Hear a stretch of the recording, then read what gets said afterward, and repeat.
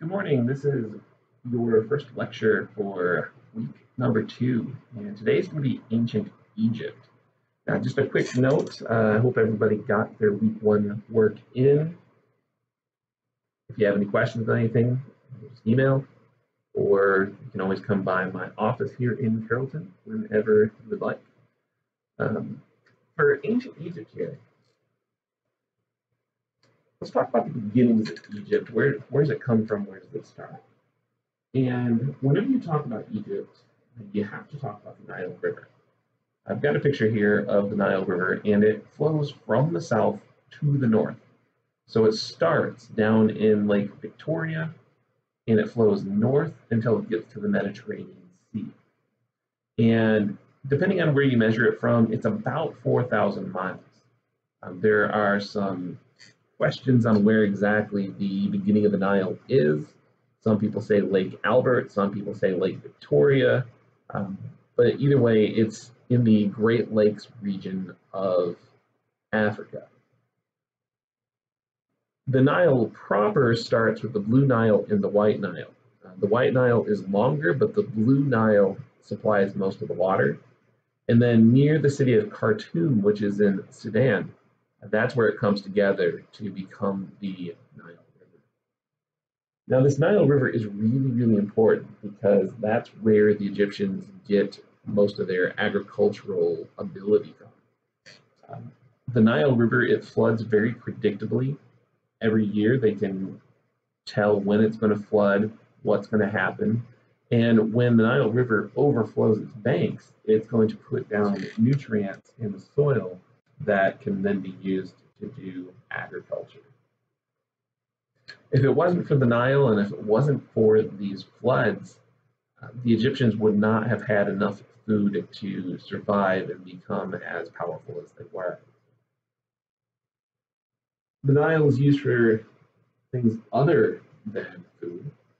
For example, it's a river, so there's transportation. Even today, the Nile River is heavily used for transportation, lots of boats on the Nile River. It was also used for papyrus. Papyrus is a reed, and if you dry out the reed, you can unravel it, and it creates a sort of paper. And this paper is going to let the Egyptians write down their history, which is why we know so much about them. And then there's going to be food, of course. You've got birds and fish and frogs and other small things that you would find along the water side or the riverbank. And the Egyptians would use those sources of food to go along with their agriculture.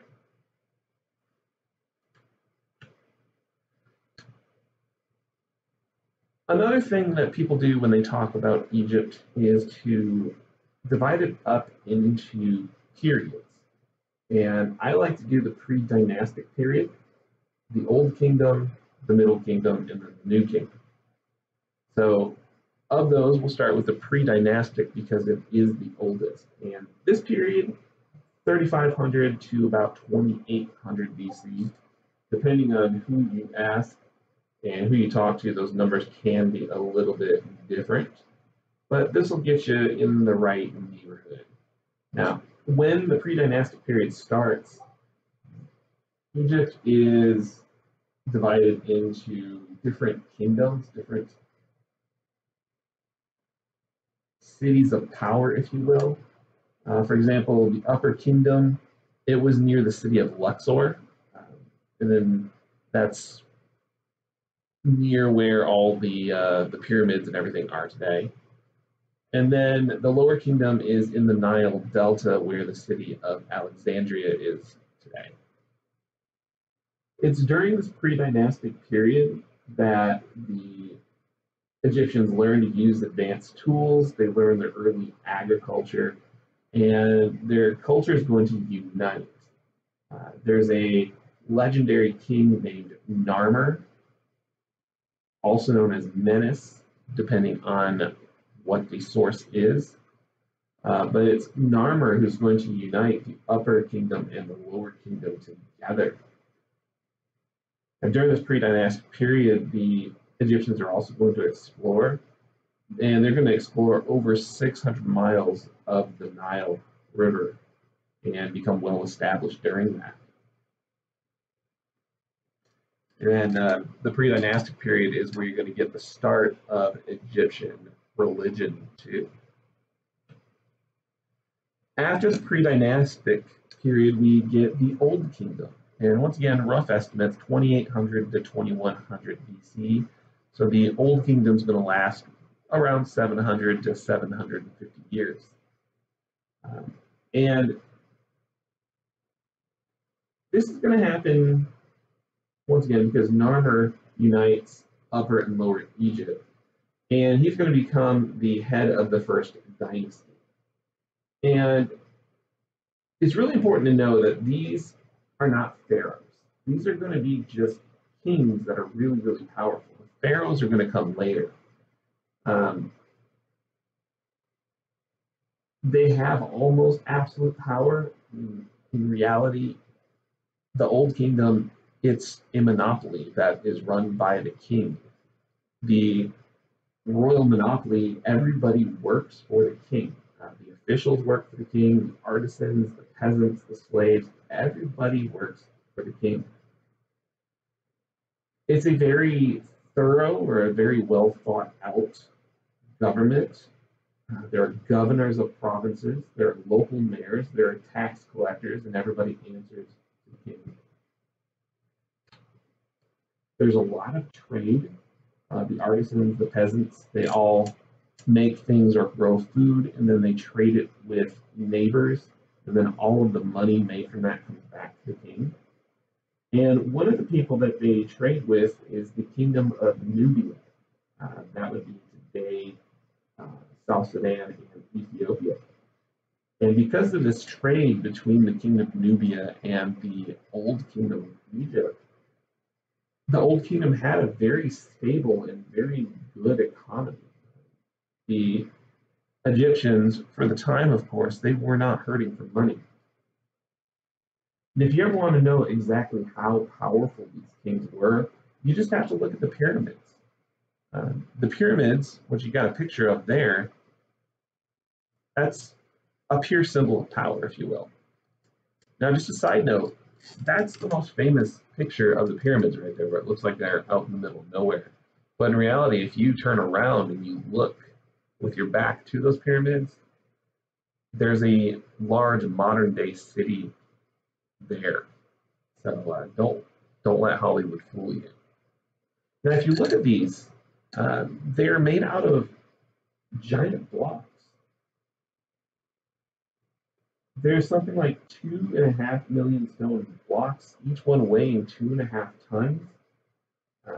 If you figure a ton is 1,200 pounds or so, we're looking about 3,000 pounds per rock. So you got 2.5 ton stones, 2.5 million of them being placed into these pyramid shapes. Now, what were these pyramids? They were tombs. The largest pyramid is the tomb of the great Khufu. And it said that it took something like 25 years to build his temple. These pyramids are perfect geometric shapes. And they used to be covered in a bright, shiny limestone. And if you look at the one pyramid right here, you can still see the top of it has a little bit of the limestone covering left. Another interesting thing about these pyramids, archaeologists, historians, anthropologists, we all used to think that it was done by slave labor, but it turns out that these were actually done by paid workers. Payment stubs, or check stubs, if you will, have been located. They were paid in food, they were paid in money, and they were paid in beer. And the workers lived in caves and in housing off-site but nearby. And another interesting thing is historians and archaeologists have found some of the earliest graffiti in these caves where workers were displeased with their bosses. The Old Kingdom religion is what people think of when it comes to Egyptian religion. Their religion was polytheistic, meaning that there were multiple gods or multiple deities, and it was circular. It was all based on the cycle of nature. Now, I have listed here some of the primary gods.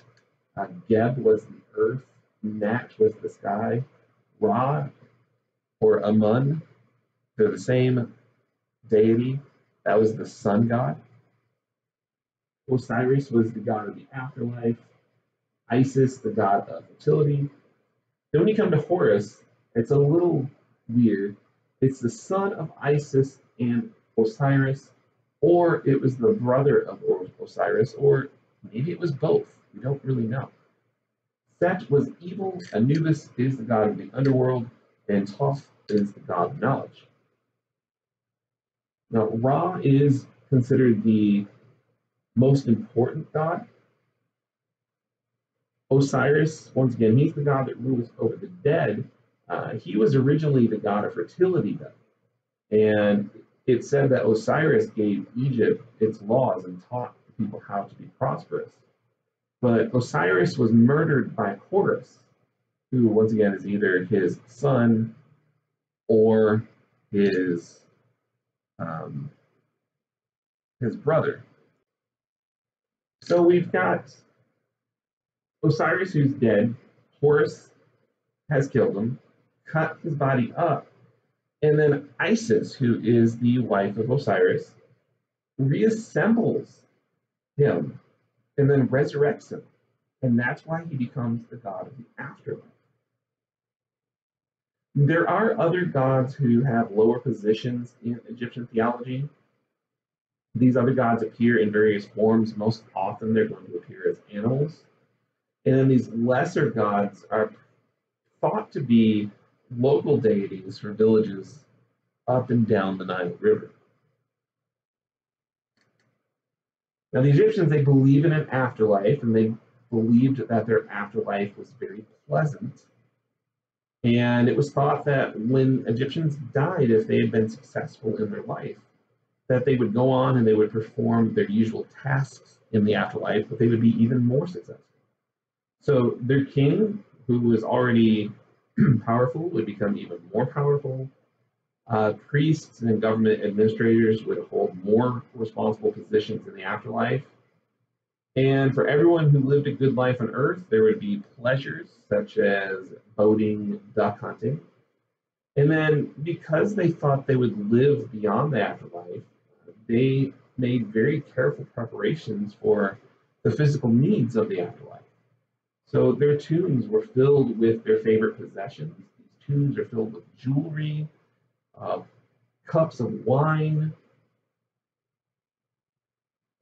sometimes even animals, statues of the people, and even their servants. If somebody was wealthy enough to have servants, these servants could be buried with them. Now, the bodies are embalmed and mummified. They're preserved because it's thought that after they come back, basically during the afterlife, they would re-inhabit their bodies. Their sarcophagus is painted to look similar to them because if the body's damaged, then they can inhabit the sarcophagus.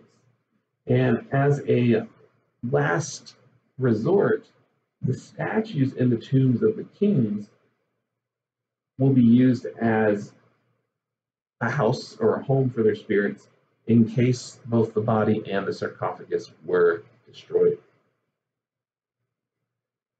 The Book of the Dead is very famous. The Book of the Dead provides all the burial instructions, and the Book of the Dead, it's going to have all the details on how to get to the afterlife. Basically, they thought it was a game. You had to beat the game to get to the afterlife. The heart was supposed to be weighed, and if it weighed more than a feather, then you had to pass a judgment. If your heart weighed less than a feather, then you were able to go to the afterlife without any problems. And then, of course, everybody's heart weighs more than a feather. So to get to the afterlife, you had to pass tests, you had to play games, and if you did not win the game and make it to the afterlife, then your soul was eaten by the great devourer. Another part of religion, and this is kind of philosophy too at the same time, it's this idea of maat, M-A-A-T, or sometimes you see it M-A apostrophe A-T. But maat, it's this abstract ethical quality. Um, Egyptologists today, they translate it roughly to right order. And maat only exists if everything was in the order that the gods had ordained. If the Egyptians were doing what they thought the gods needed and wanted, this concept of maat would come into being. And it was like this harmonizing force that arranged all things into the right relationship. Um, right order is the best way to put this. Now, Matt is going to illustrate a couple of different things that are important. Number one, it's going to show how religion not controlled, but influenced these ancient Egyptians. Because Maat doesn't exist unless all the gods are happy. At the same time, though, the kings would use Maat to keep everything in order. The kings would say Maat won't exist unless you do what the government says, what the king says is right. So it also shows how religion can be used as a tool of politics too.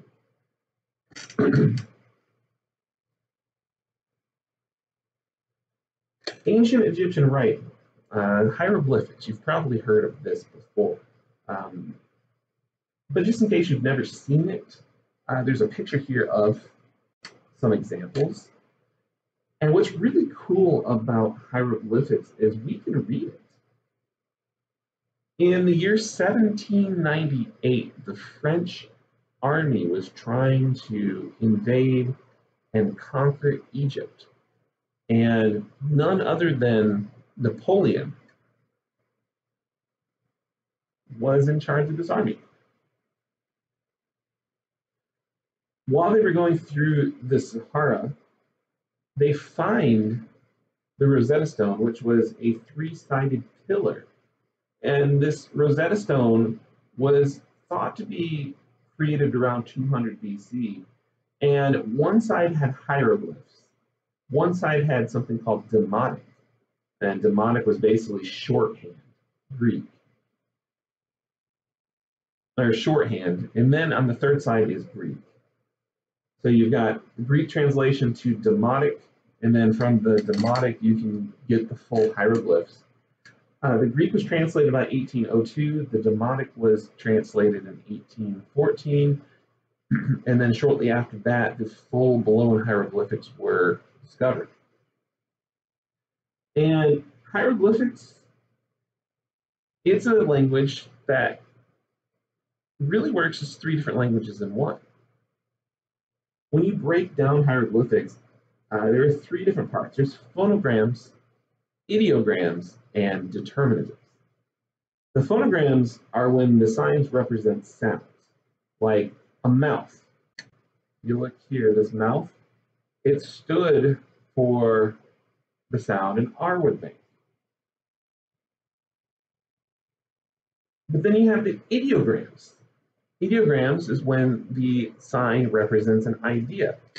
So even though this is just a circle, the idea behind it is mouth, while the phonogram is an R. The determinative is unspoken. They're basically going to give context clues into whether you should be looking at the idea or the picture. And there were no vowels in hieroglyphics.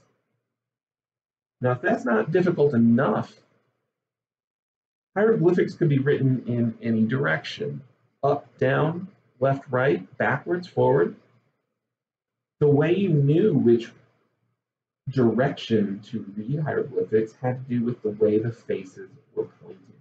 So if the face was looking towards the right, you start on the left and you read towards the right.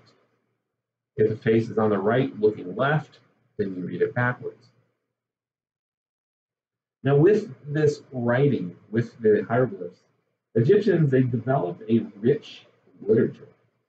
A lot of their work deals with their myths and their afterlife. They have hymns to their various gods. They have poems celebrating victories by kings. And they have victories about overcoming death. They also have stories about their gods. And they have different proverbs too.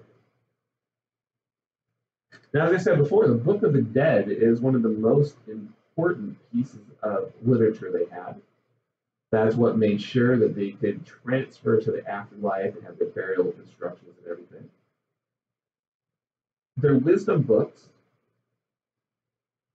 would have advice on loyalty. They would have advice on what to do, what not to do, and how to be a good Egyptian. They also write about two different ideas, one called the Ba, B-A, which meant their personality, and Ka, K-A, their essence or their soul. So they would write about those items as well. Egyptians were pioneers in applied science. Because they depended so heavily on the Nile, they had to carefully plan what they were going to do for planting with all the silt.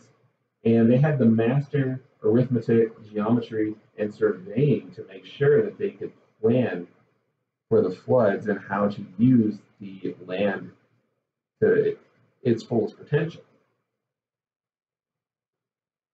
The pyramids they show how the Egyptians can actually apply mathematical principles and scientific principles into a building. Because once again, it is a perfect geometric shape. For medicine, Egyptian medicine depended largely on driving demons out of the body. But even so, the Egyptians, they worked at diagnosing different illnesses, even though sometimes it was wrong.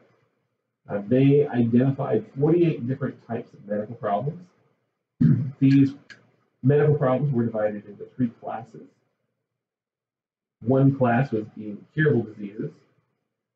A second class being treatment will ease suffering. And a third one, basically, don't bother. Treatments where you can cure, treatments where you can make comfortable, or treatments to make passing easier.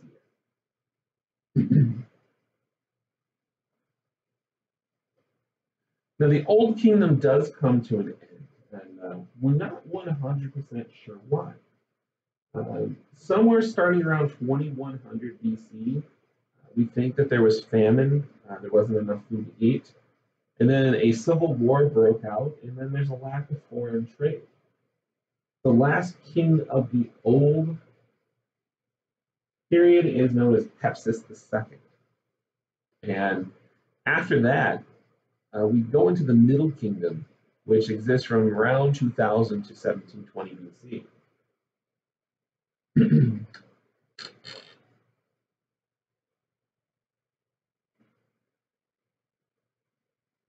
Egypt is going to be reunified by a person named Mentuhotep. And Mentuhotep II, he's going to be the one that declares the kings to be living gods. So it's Mentuhotep II when he unifies the Middle Kingdom. After all this famine and after all this civil war, he's going to be the one who creates this idea that pharaohs are gods. Under Mentuhotep, the government's going to be reestablished. There's going to be regional administration again. and the kingdom of Nubia is going to be conquered by Egypt. Now, around 1720, a group of people known as the Hyksos, they're going to invade Egypt, and scholars, we're still not sure where these Hyksos came from. Some people say they came from Asia, some people say they came from South or Southern Africa.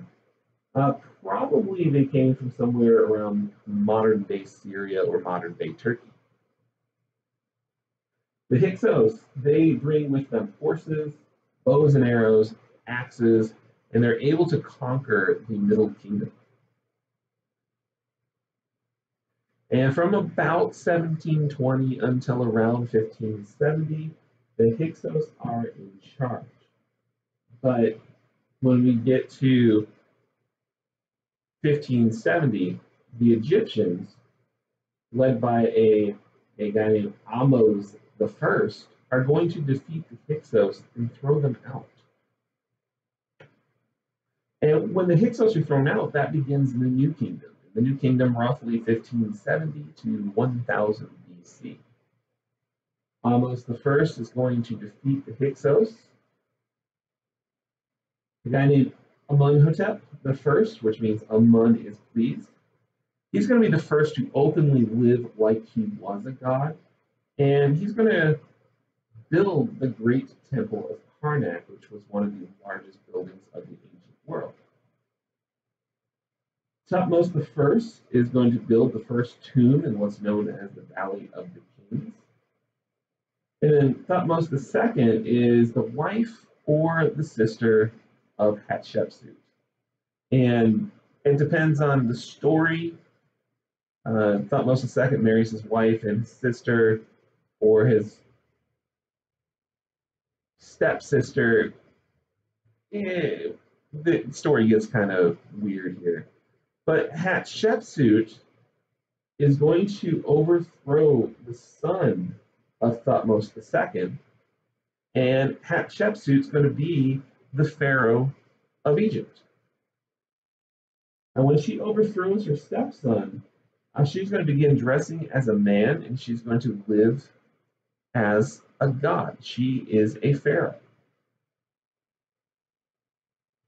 Not drawings, but carvings of Hatshepsut show her with a beard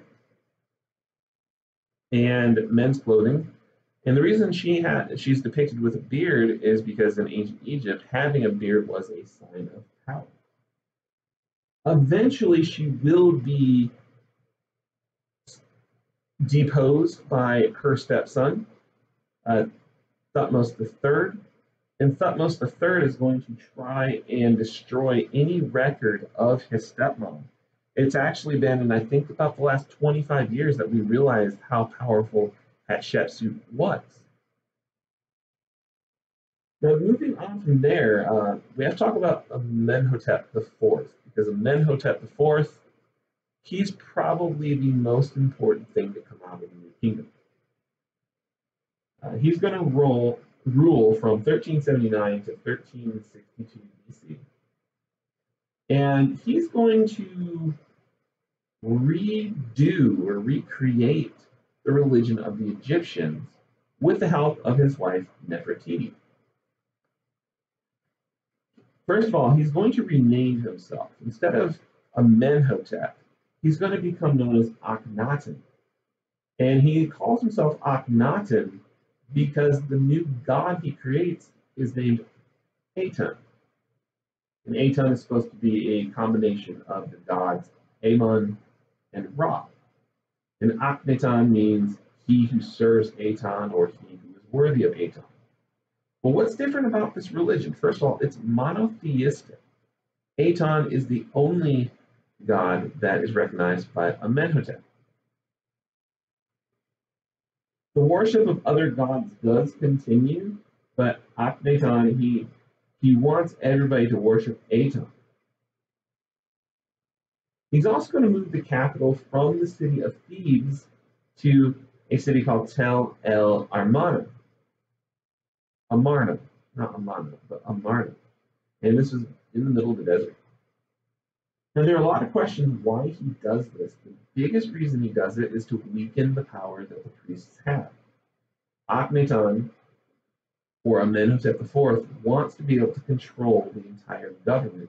And he thinks if I declare myself the head of this new religion and make everybody, order everybody to follow it, that people would do it. And this period is known as the Amarna Revolution. Akhenaten, or Amenhotep IV, he's very unpopular, and he's actually going to be murdered in a coup. He's stabbed in the back. Now, his daughter's husband is named King Tutankhamun. And King Tutankhamun is arguably the most famous of these ancient Egyptians.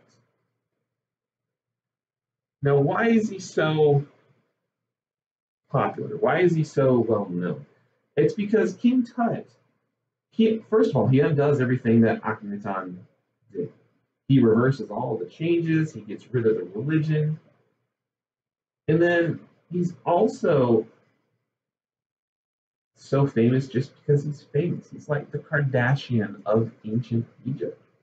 His tomb was discovered in 1922 by a British explorer slash tomb raider named Howard Carter.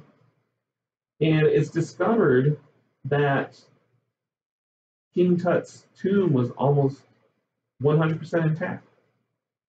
So the British and the Egyptian scientists and historians were able to learn more from King Tut than any other pharaoh. For example, it was discovered that King Tut suffered from scoliosis. He had a bad leg. He died somewhere in his late teens or early 20s, and most likely he died from massive trauma to his leg. And it's thought that it was probably a chariot accident. But King Tut's famous just for being King Tut, not because he did anything particularly great. Now, what happens to the New Kingdom? In the mid 8th century, so in the 900s BC, the kingdom of Assyria is going to invade Egypt. The Assyrians are the same ones that took out the Babylonians from the last lecture. The Assyrians are going to take over Egypt. They destroy Egypt's power as a civilization, but they don't actually stay in Egypt for very long. And Egypt continues to exist after the invasion. And Egypt still exists today, but never does Egypt regain the power or prestige that they had during this period. Now, there's a video at the end of this. I can't play it for you because of the way the recording information or the recording program works. But I do suggest that you watch this. It's about the Valley of the Kings, and it will show you what the inside of a tomb looks like. And this guy actually goes into King Tut's tomb and shows you around. It's a pretty good video, and it's only a couple minutes long, so I think you will enjoy it. For the next video, I'm going to talk about Judaism and the Hebrew people. So do make sure that you watch the second video of this week. But until then, we'll talk to you later. Have a good day.